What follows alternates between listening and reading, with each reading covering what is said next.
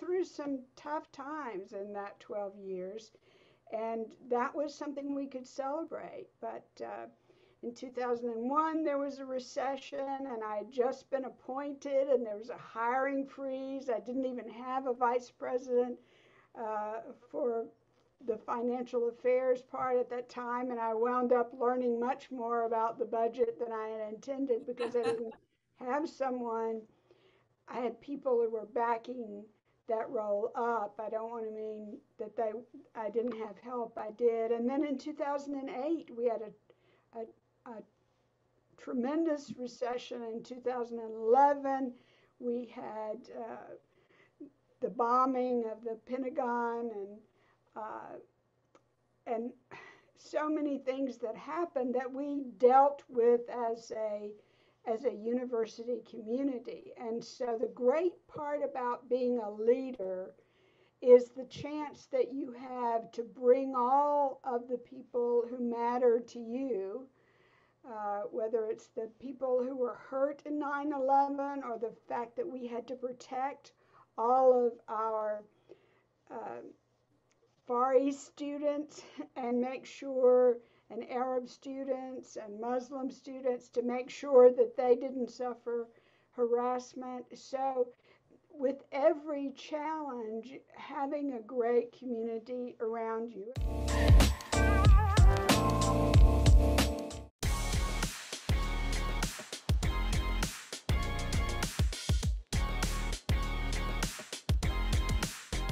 Hey everybody, I am back with another episode of So What Success Stories. And today I have a special honor of talking to Dr. Shirley Raines. Dr. Shirley Raines is President Emerita of the U of M, the first and only female president of the University of Memphis so far. She is a speaker, a longtime author, and a leadership consultant. And I'm super honored to be talking to her today. I read her first book, which we'll talk about a little bit more, and I could see myself in this amazing woman. And truly honored to be talking to you today, Dr. Shirley Raines. Tell us a little bit about yourself. Well, first, I want to tell you I'm honored that you can see yourself in the book, because that's what I want. I want particularly women to see themselves in this book. It is a leadership book, and it tells the story of my early days. I grew up on a farm. I was a sharecropper's daughter, and was until the 7th grade when my father was able to afford a farm. So I grew up on a farm and with a small community and learned a great deal there, as one might expect. I was fortunate to get scholarships to college and went to the University of Tennessee Martin, later to the University of Tennessee in Knoxville for a master's and a doctorate. But I've traveled all around with appointments. I've been a Head Start director. I've been an early childhood educator. When I graduated from college, I went to teach at the University of Alabama, later in North Carolina, where I did an intern, a special mentorship about accreditation, then to Oklahoma, Virginia, and to Florida, and from Florida.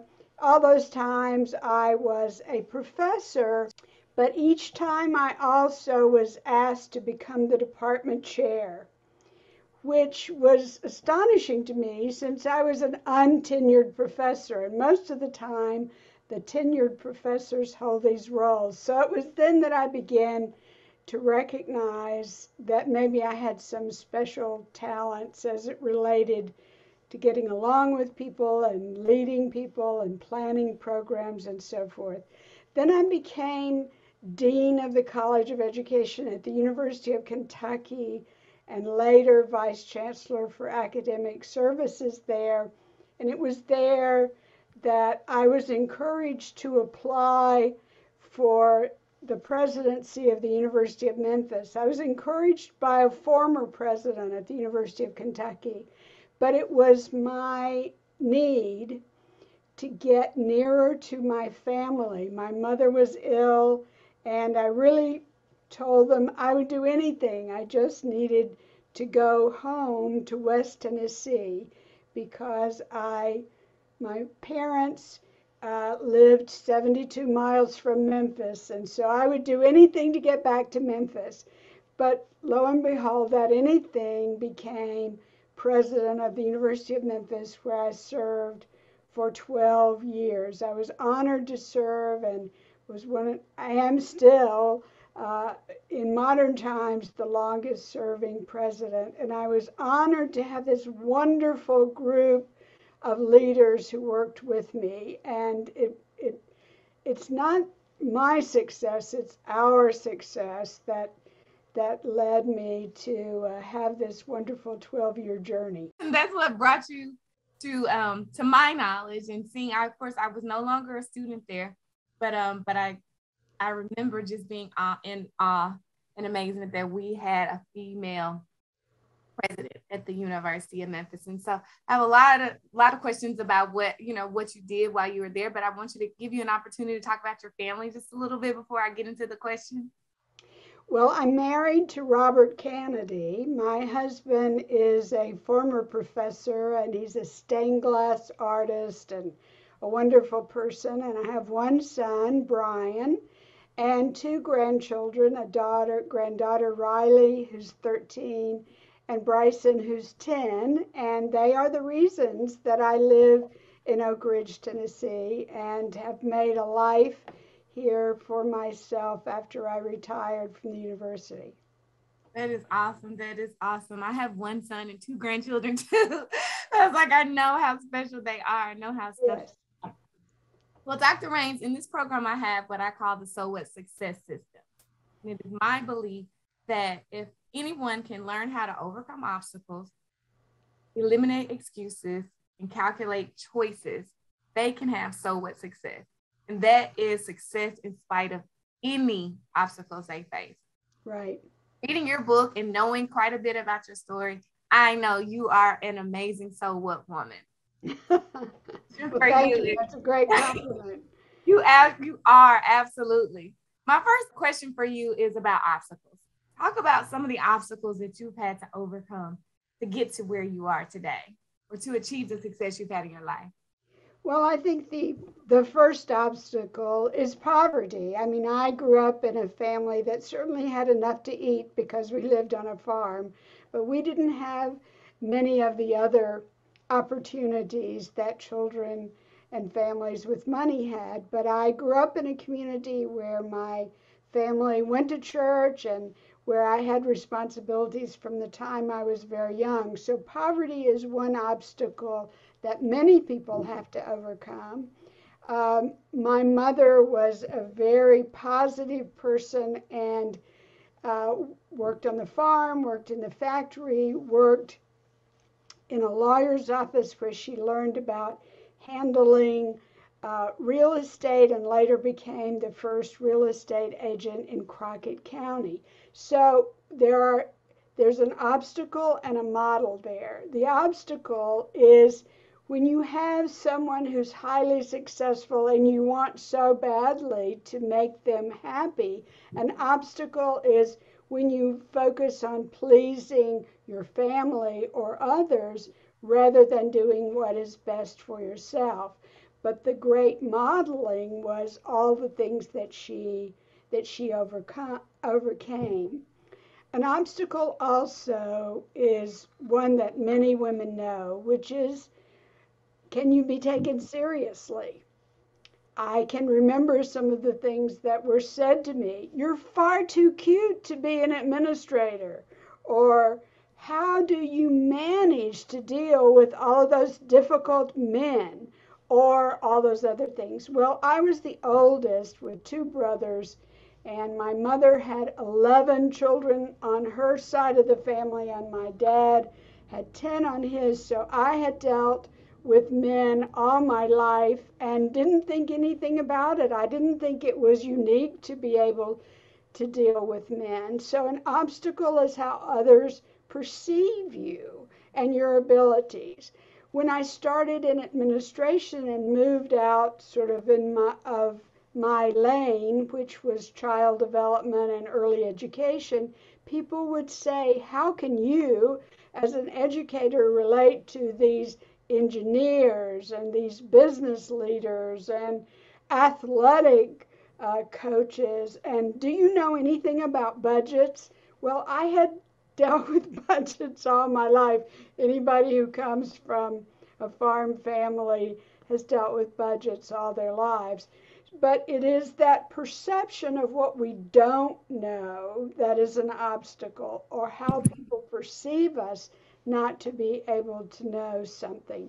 So continuing to prove yourself without pushing so hard that you're trying to make a point all the time. Yeah. It is to gain the confidence, gain the trust by doing a good job and showing what you know. Wow, Dr. Raines, you said a lot in just a few minutes.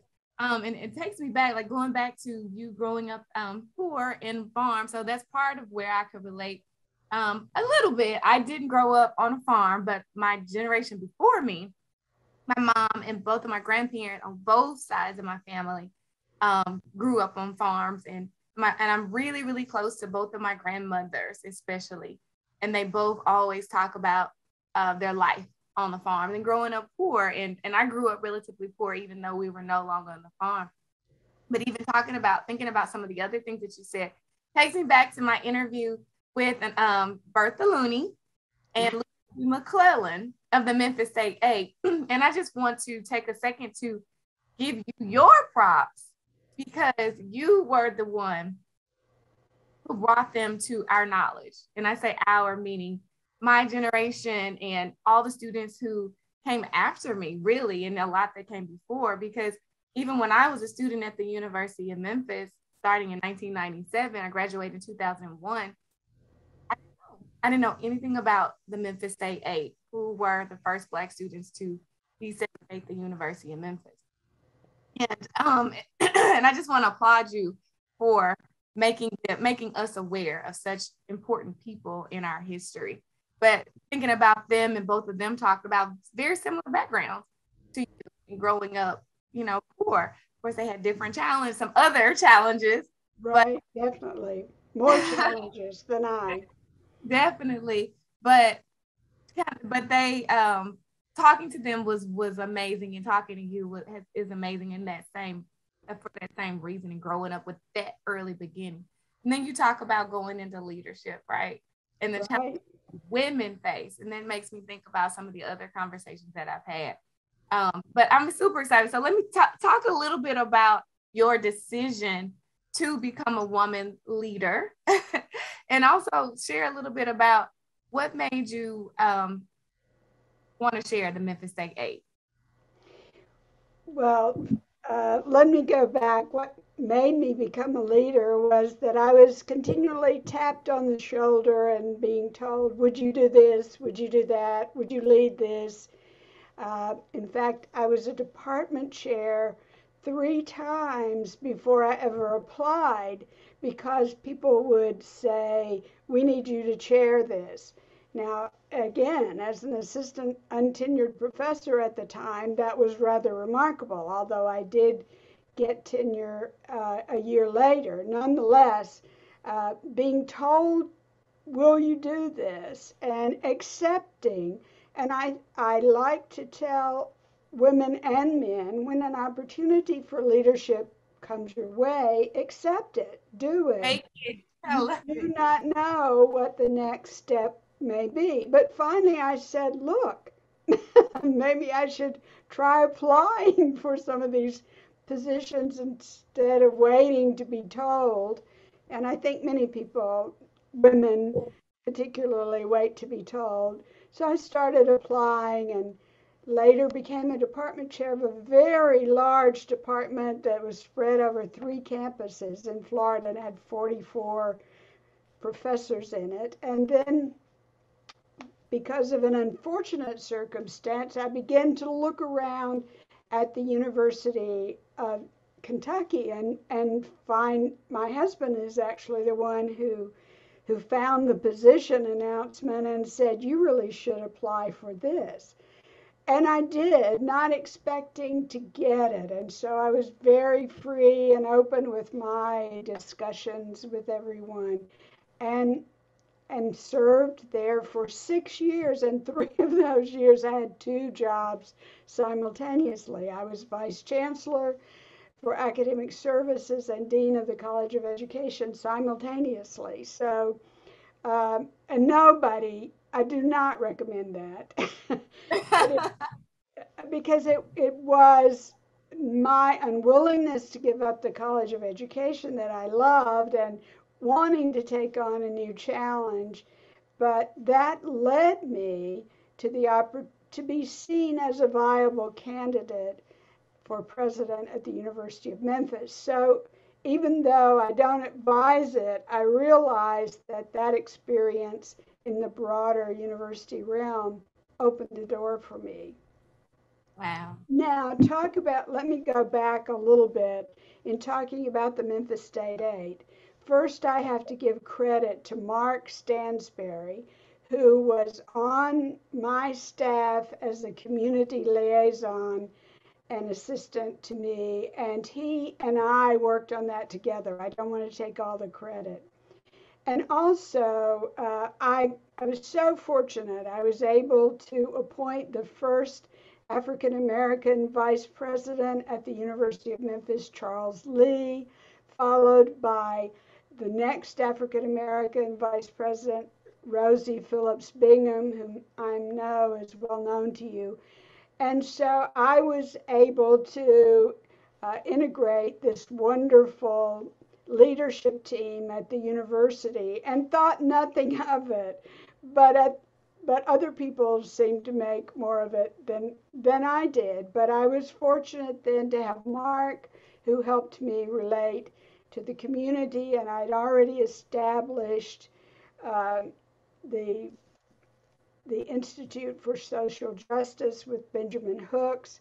And so it was a natural way that we should take notice of the Memphis State Aid and get the historical marker on the campus listing all their names.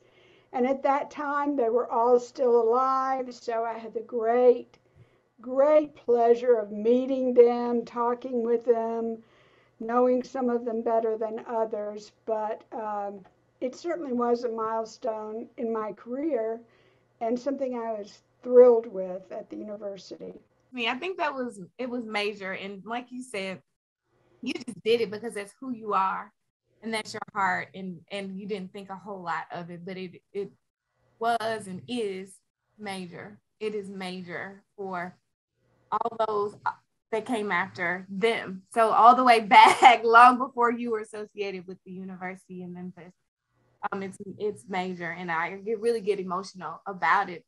And I'm just grateful that you made us aware. And now Bertha Looney is one of my closest friends, and yeah. I give you a lot of that credit. Well, she is wonderful, but I would say, Summer, that it's also very important that all of the white students at the university and Asian students and Indian students and everyone become aware of the Memphis State Aid. It's important for you and your legacy, but it's also important for the whole of the university. And so we went through some tough times in that 12 years, and that was something we could celebrate. But in 2001, there was a recession, and I had just been appointed, and there was a hiring freeze. I didn't even have a vice president for the financial affairs part at that time, and I wound up learning much more about the budget than I had intended because I didn't have someone. I had people who were backing that role up. I don't want to mean that I didn't have help. I did. And then in 2008, we had a tremendous recession. In 2011, we had the bombing of the Pentagon and so many things that happened that we dealt with as a university community. And so the great part about being a leader is the chance that you have to bring all of the people who matter to you whether it's the people who were hurt in 9/11 or the fact that we had to protect all of our uh, Far East students and make sure, and Arab students and Muslim students, to make sure that they didn't suffer harassment. So with every challenge, having a great community around you. And we had students who had problems, and we had the death of a student, and so many other things that happened. But because we were caring, my wonderful leadership team was composed of caring people, the faculty, and took advantage of making sure that our other faculty and students were well taken care of, or there are just so many things that we faced, but every leader does, just as Dr. Rudd has had a great deal to face as well. So I would just say, yes, I'm grateful for all the people who signed on to work with me, and that I signed on to work with them, which means you let them take their initiatives as well and support them. I think that's amazing, and I definitely a credit to you to acknowledge the people who were there for you and who supported you, and then even talk about the challenges. And I'm glad you said that, because being a leader is hard. Being a leader in any capacity has definitely its fair share of challenges, and especially I would guess as a woman leader and a first female leader in that position, I think it would have some unique challenges as well. That takes me to the next part of the So What Success system, which is eliminating excuses. Because you could have made a whole lot of excuses why you didn't become a leader and why you didn't get in your position, or excuses within your position, and excuses personally too. What are some excuses you've had to eliminate from your life so that you could be successful and be who you are? Well, the excuse that I'm not good enough, I don't know enough. In reality, when you have a team of people, you'll never know enough personally, but your team will know enough. And so building on the knowledge of other people. So don't let your excuse of not feeling like you know enough impede your going on and solving the problem. There's also the excuse of momentum. Um, the excuse, now's not the right time. Well, if you're thinking about the problem, now is the right time. And so we have to let the momentum of a situation or of history or of what is going on in the world or what's going on right there in our own offices, we have to let that momentum carry us forward and face it rather than avoiding it. So the excuses can be many. I can't do this because we don't have the money. I can't do this because we don't have a good dean in that college, or I can't do this because the alumni are not involved, or I can't do this because the athletic department has some issues with the coach. We can't let any of those things stand in the way of doing whatever needs to be done to get the business of education moving, because we're there for the students. And if we honor that, we're there for the students, and that makes us there for the community because that's where we live and serve. Then we can't let excuses stand in the way of doing what is the honorable and right thing and getting it done. Um, so anyway, I'm beginning to sound preachy, and I didn't mean to do that. I love it. I love it. And I think it takes that passion and conviction as a leader. Because I have the exact same mindset that you can't let any excuse. That's what So What is about, is so what? You don't have the money. So what? You don't have the knowledge. So what? You don't have the people. You figure it out. You move forward and you figure it out. And I'm looking at you too, and I'm thinking about your book, and the excuse that you could have made as well, growing up in a small town, right? Growing up on a farm. And you didn't necessarily have role models who said, this is how you become an educator. This is how you go to college. This is how you become a female leader. And this is how you become the first president of a major university. So those could have been excuses for you too, right? Right. They could have been.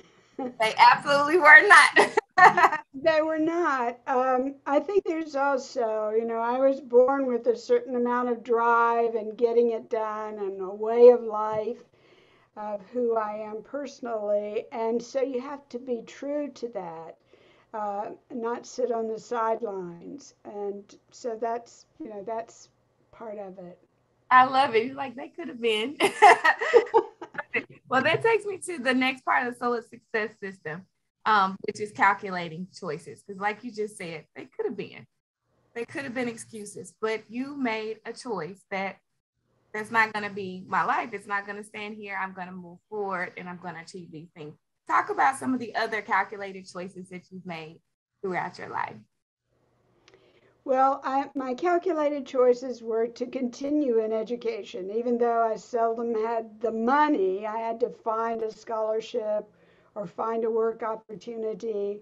When I was doing my doctorate at the University of Tennessee, I took on a job as a professor and started a community child center at a community college. And that was just so I'd have enough money to do my job of being a student. But it led me to learning even more about how higher education works, for instance. So a strategy is, if you need it and want it, find a way to work it out. And it may not be what would be the traditional role.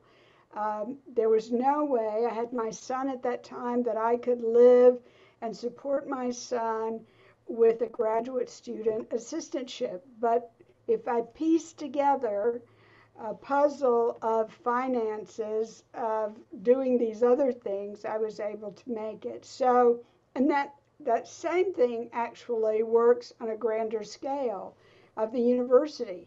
You may not be able to do all you want to do, but you have it as your goal. And so you have to piece together. When we started the School of Public Health at the university, the School of Public Health was drastically needed at the university. And given the health status of people in Memphis and the Delta area, it was really important to have a School of Public Health. I tried partnering with UT, and at that time that didn't work. And so we decided to start our own. And I looked around the university and plucked people from different colleges, business, health, education, nursing, and put them together to be a School of Public Health.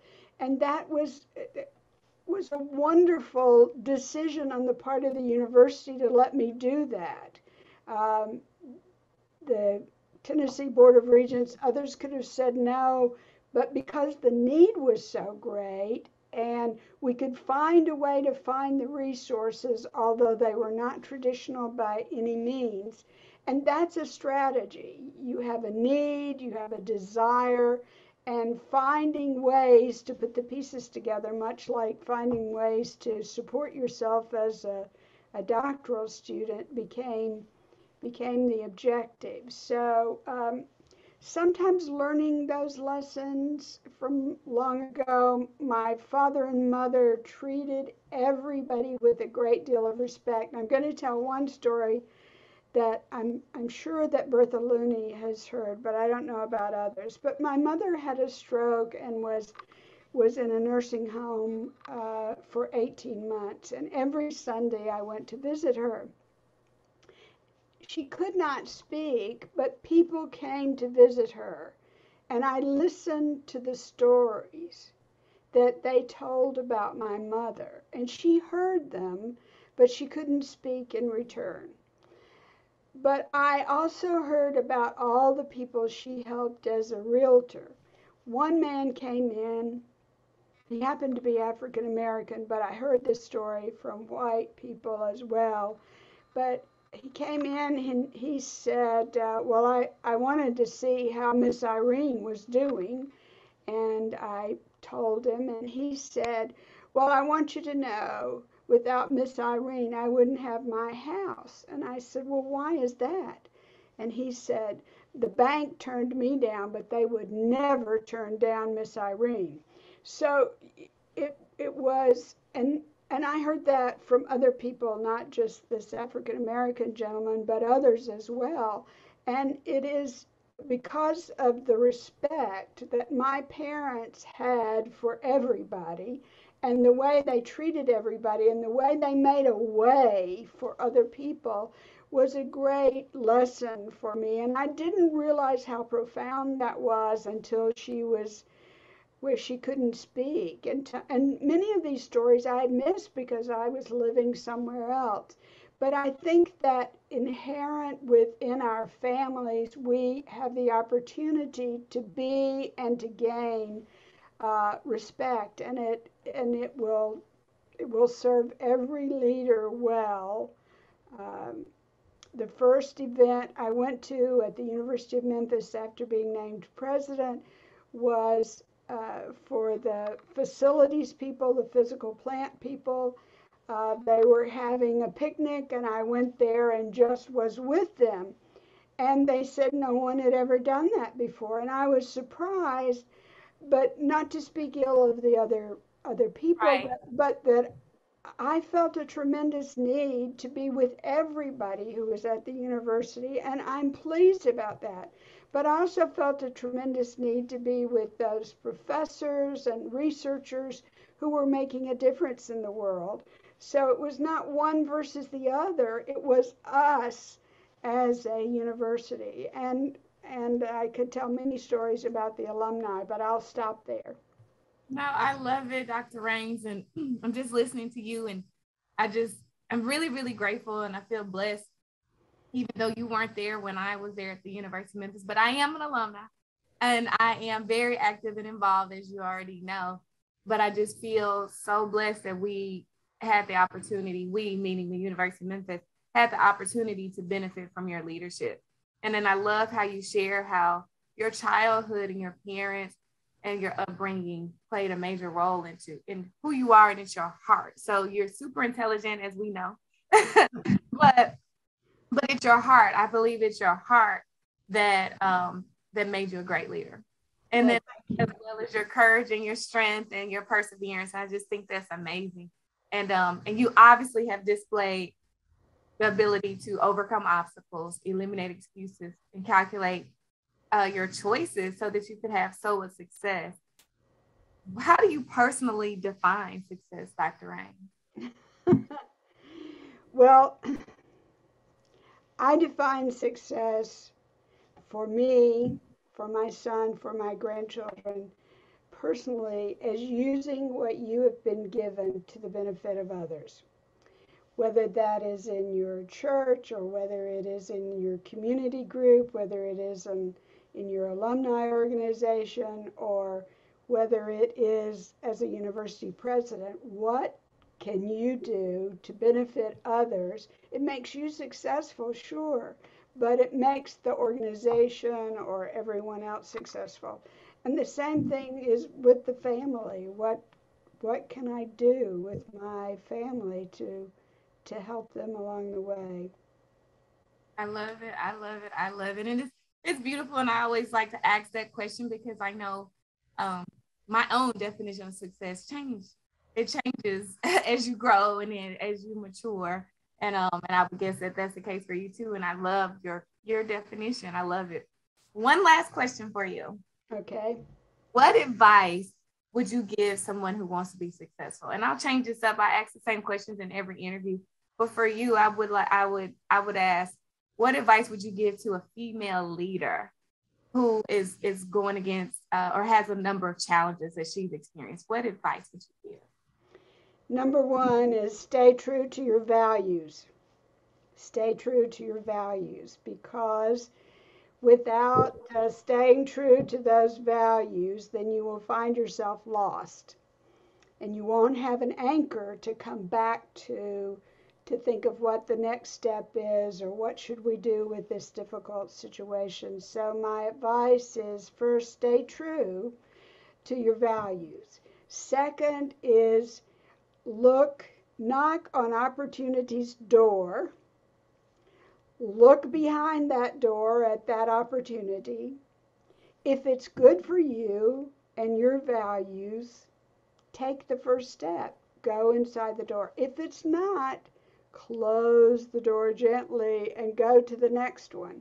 Not everything that comes your way is the right decision for you, but be sure you're looking for the doors to knock on. An opportunity will not always knock. You have to be the one knocking on the door, but you can look behind it and see what seems to be right, and if it's not. And I had some of those things that came along, and I didn't go that way. And there were times that later I think, oh my gosh, why didn't I do that? But in reality, I know that the next thing that came along made it better for me and a better match. I don't know if I've answered your question sufficiently. No, that was it. Those were great answers. Those were great responses. And honestly, I'm just reflecting. I'm thinking I'm thinking about my past choices and opportunities. And the times that I did knock on the door, that I went to seek opportunities. And I'm also thinking about the opportunities that were presented to me, or that have been presented to me. I think this is awesome. I think it's amazing. Dr. Raines, I think that you are amazing. Oh, thank you. You're very generous. I really do. And I'm just honored to now, even as an alum of the University of Memphis, still be benefiting from your leadership and to see all the amazing things that have happened since you've been there. And I thank you. And I thank you for your story. I thank you for your time.